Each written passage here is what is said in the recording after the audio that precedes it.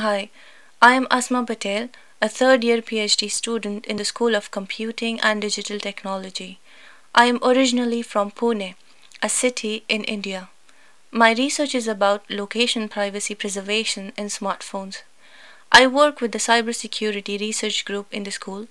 I'm researching into this area because the daily use of smartphones, along with third party apps, which involve location data to be continuously collected, shared, and used, have become a significant privacy concern.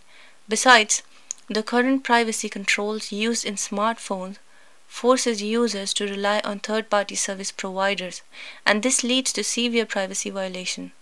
To overcome this challenge, I aim to develop a new location privacy preserving framework for smartphones.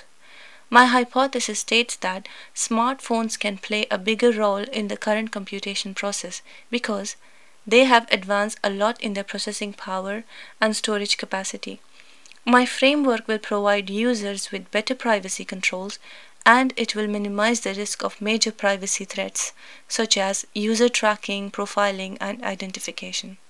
At times, this PhD journey makes me stressed and frustrated, but to overcome such feelings and stay focused, I always remind myself that the final result, that is my dissertation, will be a major achievement in my life and highly rewarding.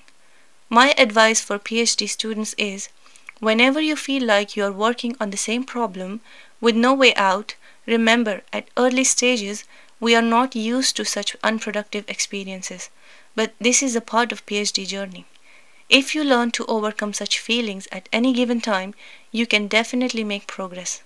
For an international student like myself, the best thing is to make friends with your fellow PhD students and have fun together.